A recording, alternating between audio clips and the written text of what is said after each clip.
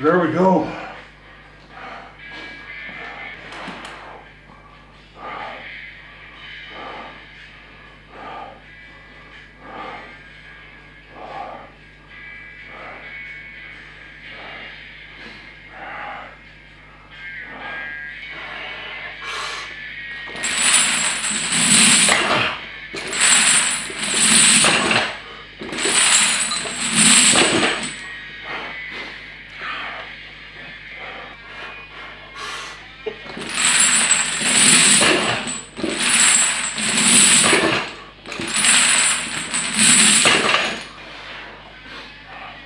Come on, same thing, pushing these through.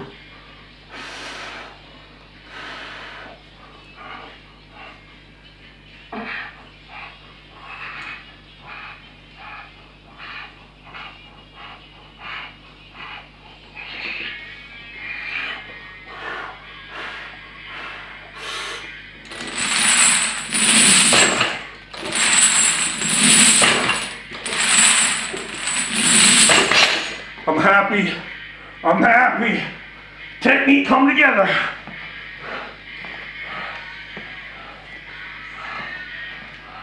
Talk about that. Man, somehow I'm getting darker every day. It's cooling off a little bit outside. Believe it or not, it's this hot inside. I'm in my living room. I'm sweating this much, but it's cooling off outside. I'm getting outside a little more and more hours in the day. It's still sunburn weather, can be anyway. Guns N' Roses, Use Your Illusion 1 and 2, some pretty solid deadlifting music. Plan for today, this is the beginning of a new 12-week block. I finished off the last 12-week block pulling the 1 rep max for a triple, pulling 100% for a triple. So I went back and decided I was going to get rid of bands for this next 12-week block. I'm going to rerun pretty much everything again like it was without bands. I'm going to use chains. I know that chains have always built for me. Using tons of chains do not. Somewhere around 25 kilograms, 55 pounds of chains have always been my magic number. So it adds a little bit of weight, a little bit of resistance. Makes it a little safer on my hips and back at the bottom of the lift. And it's pretty much the most I can add, and it still transfer over to where I can take the chains off, have a good day, and pretty much whatever I can pull with chains, I can pull in straight weight. Today was 75% for an easy double. I pulled 3 with it. I think I feel better knowing that a double is what it calls for, and I pulled a triple, and I definitely could have kept going. Hips, back, everything is really tight. Every single set that I did, every single set that I've done so far has pulled on my elbow a lot. And remember last week I ripped open my thumb, taking the bar, taking the plates off of the bar on squats. Scrape it on the buckle of my belt, rip my thumb open. And I've mentioned this many times before, I'm a very slow healer, very, very, very slow healer. So I gotta be careful with any cuts. I mean, I've got a cut on my shin from 3 weeks ago, and it's just, it takes forever for me to heal. I got a cut on my Achilles. I just woke up with it last Friday morning, and it's all swollen because of this. It's on my Achilles under my sock. I have no idea how it got there. I got to be careful with that. Anyway, rambling. I pulled my main sets, then I put my straps on. Man, I really like these old school orange Elite FTS straps. For a Texas deadlift bar, these things grab in like crazy. They're dirt cheap. They really, really are dirt cheap. I mean, this has got to be the cheapest thing that Elite FTS sells as far as straps go. And I can't imagine there being something better for a Texas deadlift bar. They just, I don't know, they just feel right. The best way to put it. And they're Texas orange. What can I say? Definitely not Tennessee orange. We ain't wearing no Tennessee orange. We'll wear some Kentucky blue. But I can pass with some Texas orange. I can get away with that. Did my speed sets, added 35 more pounds of chain. Put my straps on. And I cannot emphasize this enough for the people who watch my training videos and they've listened to stuff that I write and my clients. Sets are not just sets. Reps are not just reps. They're opportunities. If we're doing strict speed work, and the goal is like an immediate 1 rep max. I want to peak you for a 1 rep max. I want to teach you how to pull a 1 rep max. So if we're doing standard dynamic effort speed deads, then we've got like 10 sets of 1. So you learn how to approach the bar, get set, grab the bar, explosively go as hard as you can, put the bar down, step back, count to anywhere between 15 and 60 seconds, approach the bar again, and repeat until you have 2 sets in a row where the bar speed has started to slow, and then you're done. Doesn't give you a lot of opportunity to sit around and think about stuff. So if you're someone like me, I'm really trying to figure out my deadlift. I continue to have my shoulders over the bar. Hamstring injuries, back injuries, hip injury. It's thrown everything, gained a bunch of weight injury. It's thrown everything on my deadlift off. So the way I've got this set up here is with a decent amount of weight. It called for 140 kilograms plus the chains. I just didn't want to take another plate off and then replace it with a bunch of coins. So I left it at 150 plus the chains. What this does, this allows me with enough sets and enough reps and enough rest in between the sets that I can pull, I can step back, come over here and sit down and try to figure out what went wrong and what went right. And that's important. When you've got a coach there with you all the time, especially like in weightlifting, you do a set, you know, or you might be doing sets of 3. You know, you do a snatch and then your coach is immediately talking to you while you're resetting everything up, getting the plate set up again, getting your hands back on the bar, getting set, ready to go. Your coach is coaching you verbally right then and there. And then they're coaching you in between sets. You have time to coach. That's what I'm giving myself time to do. So I pull a triple, first set, second set, didn't feel that great. Third set, my position clicked. Something happened that hadn't happened in a long time. Try to maybe show it from the side view.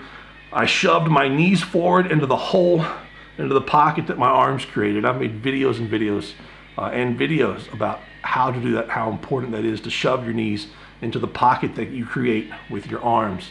But that's the first time I've done that in a couple of years, and just magically back didn't hurt, hips didn't hurt, legs got into the lift, shoulders went behind the bar, and everything flew up effortlessly.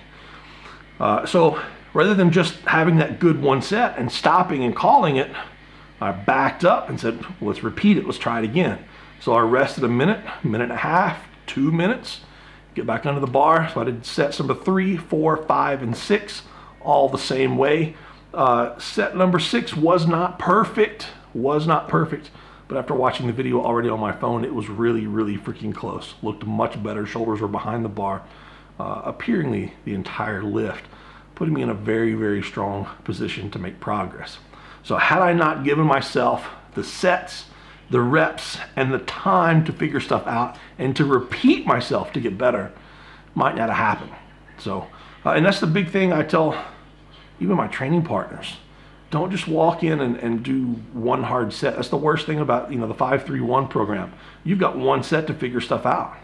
That's the only good thing about the boring but big program.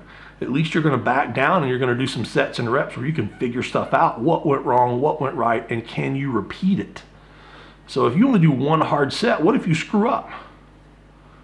What if you don't figure out what you were doing wrong or what you were doing right? The whole week of training, I mean, if you're in a rut and you can't figure stuff out, you've only given yourself one set all week to figure out what's going on with your deadlift, and you don't figure it out, you've wasted the whole freaking week. You do that 2-3 weeks in a row, man, you've wasted a whole month of training. You've gone backwards. But you do some sets and some reps and give yourself some time in between sets to figure stuff out, then you're gonna make some progress. Hope that really sinks in with somebody watching this video. Give me a few minutes. I wanna do some kind of accessories. It is late, not as late as usual. It's 1:15 in the AM. So I'm gonna at least do some lat accessories. I'm gonna give myself a good chance to recover. It's been a stressful day and I don't wanna add much more to that stress. I prefer to make a little more progress.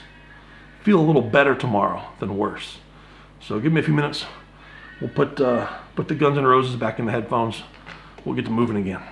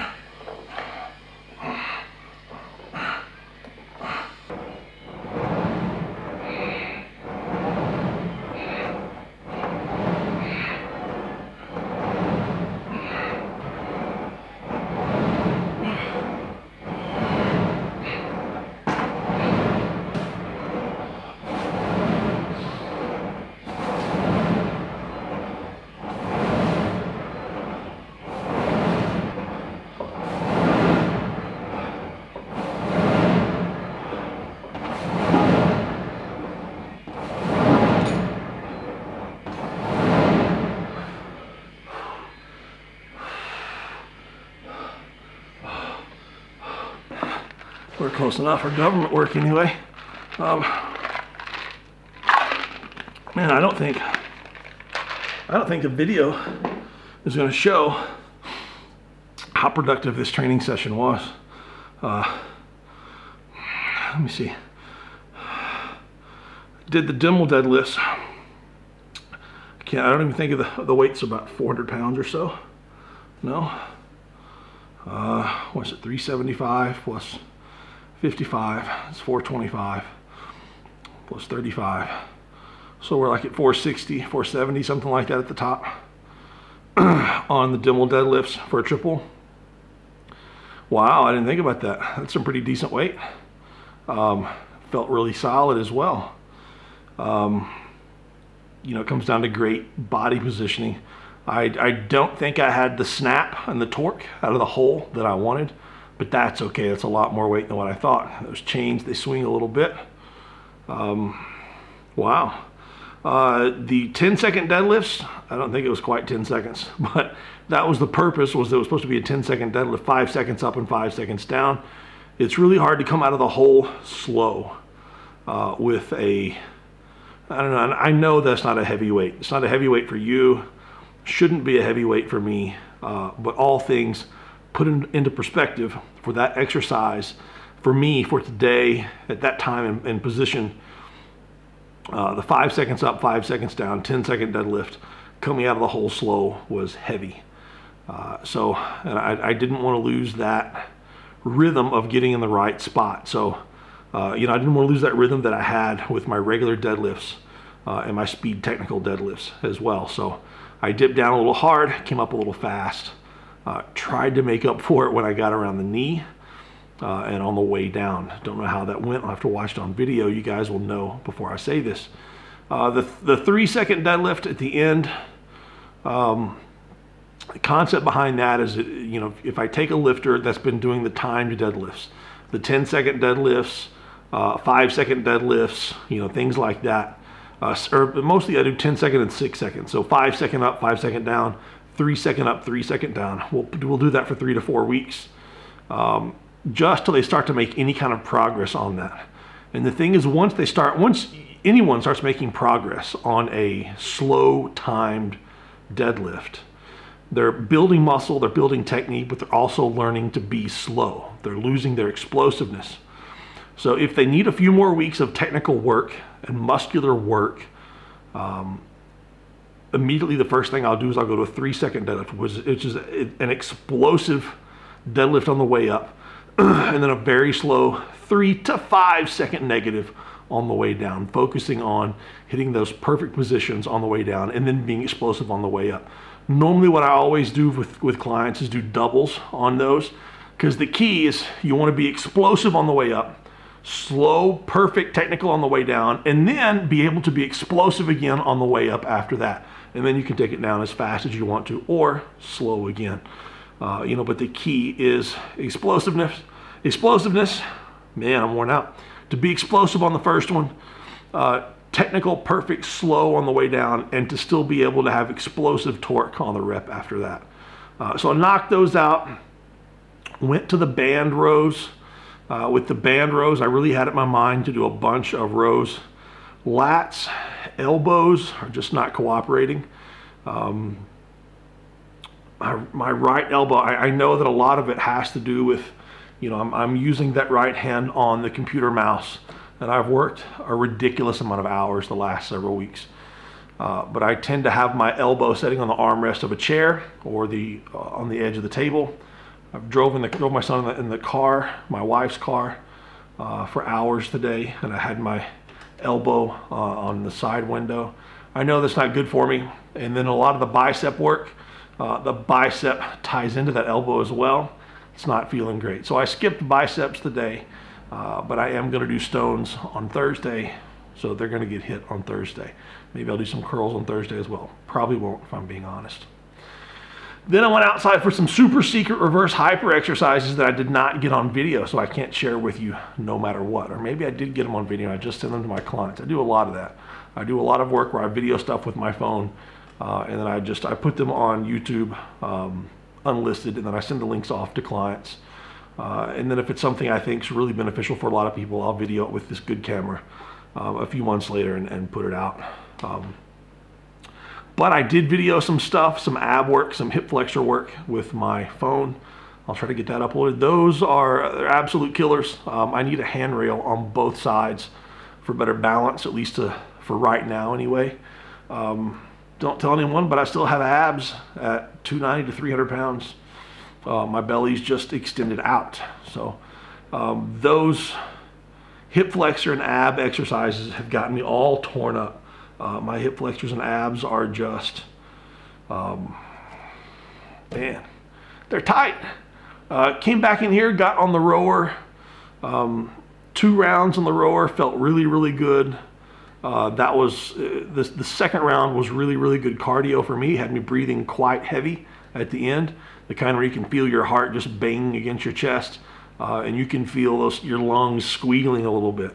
So I need to continue to touch on that 2, 3, 4 times a week, and then keep the mainstay of my rowing just movement. Just, get a rhythm, get the movement, get the body, keep the body moving. I can already tell you I've been doing the rower for 2 weeks now, something like that. My circulation was already better. My legs, my feet, ankles, knees. I've got extremely sore all through my inner thighs and outer thighs and hips several times. My abs are getting and staying sore, but not a painful sore, just like, hey, we've been worked kind of sore. So all around a great training session. Cannot complain at all. This is still part of the shrinking the core lift and expanding all the accessories. Gives me a chance to focus on all the building exercises, as well as to try new things, so that when all this comes back around again, I continually have a better and better picture of what's working for me right now and what's going to work for me long term. Now, I did have a question that came in from a client earlier, and they were noticing my deadlift program. Notice that mine looks a lot like theirs, and they're asking if it's the same one. And I did say, from 10 meters away, from 30 feet away, yes, looks the exact same. From 1 meter away, from 3 feet away, no, it looks completely different. So if you look at things from a distance, you can say, oh, that's it, the exact same thing. But when you get up close and you look at all the finer details, it's completely different what I'm doing and what some of my clients are doing. And I think that's important, because everybody has to know what works for them and what fine details to adjust.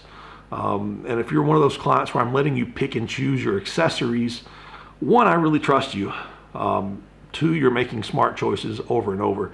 And it's because I think the basis of this program is, you may finish with the core lift, and you may finish with the technical speed lifts, and be fried, totally dead fried. Or what if you're competing in strongman and your body's worn out anyway?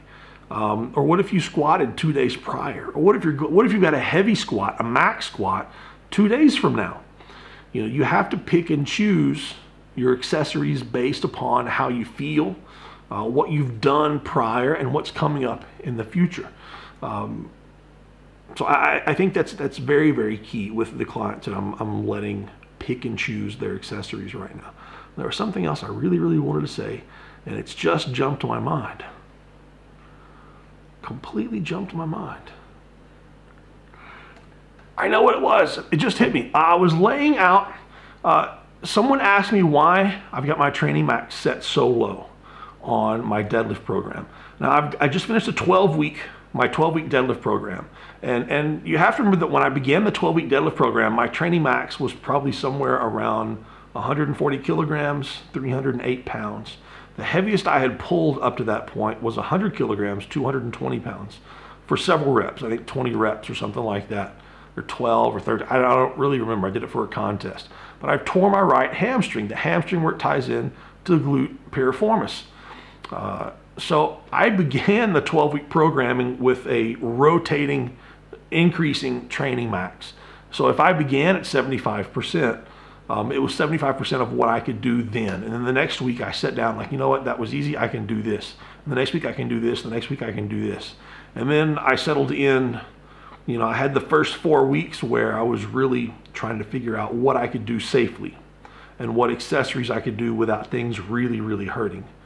And once the first 4 weeks pass, and then I reset and go back and start pressing everything again, I settled on a training max. I think it was 220, so it's like 485, something like that, plus the bands that were on the bar. And the bands were anywhere between 50 and 65 pounds. They tend to vary every single week. Every single week when I weighed them, they weighed something different. So that was what I settled on, and that's what I continued to build upon.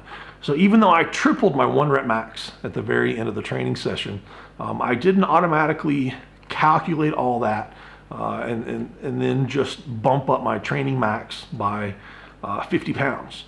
Can I deadlift 50 pounds more? Abso-freaking-lutely. Can I pull 600? I'm pretty sure I can pull 600 raw, but could I do it safely? And could I do training based off a raw 600 deadlift safely for 12 weeks? Probably not. Not right now. But there's nothing coming up right now. What's coming up is next year. I mean, I need to be strong in July. That's pretty much it. I need to be strong in July and August. So I sat down today and wrote up my new 12-week block. with lots of freedom, but everything is based off of a 235 kilogram 1 rep max, which I think is around 517 pounds, plus 55 pounds of chains, 25 kilograms of chains. That's what it's based upon. I'm pretty sure I can do that every week fairly safely. I have enough room to spare that I can run 12 weeks on this program based off of this. I can reset, increase again, maybe switch to straight weight, back to chains, chains and bands, whatever I need to focus on at that point. Run a second 12-week wave again. Reassess after that what I need to do. Straight weight, bands, chains, mega bands, mega chains, in a suit, briefs, I don't know, straps, partials, whatever it may be, and run a third 12-week cycle of this deadlift program. And then it's still not even July yet. So that still gives me the month of July to dial things in to be able to have a pretty solid deadlift in August to look at somehow maybe qualifying for Masters World's Strongest Man. So that's a big plus. So if you're looking at, I'm not pushing weights right now. I know that is hurting me in the long run. Actually, maybe it's not in the long run. I know that's hurting me at some point because my body's not handling heavy weight every single week. And I know that my body would grow from handling the heavier weight. I know that my body would grow from max effort type of stuff. For sure, absolutely, if I was at my gym in the village, I would be pulling much heavier. If I wasn't training at 1 to 2 o'clock in the morning, I would be pulling much heavier. If there was a training group around, I guarantee you I'd be taking heavier singles because it would be on the bar and I would get pissed off to watch somebody else do it. But that's not the case, and I need to be smart. So this is where I am right now, and I'm playing the long game. I've got 35 more weeks before I have to do anything decisive. And I need to play the game, which is going to allow me to build the accessories, to build all my weaknesses, and to slowly build my deadlift as safely as possible. Save it for next year. That's it, guys. Wrapping it up. I've got to make sandwiches for everybody tomorrow for school. Pack backpacks, get child seats in cars. I've got one more program to write. A little bit of food to eat, maybe a couple of cookies, and get my butt to bed. We'll see you guys on Wednesday for some box squats. Have a good one, guys.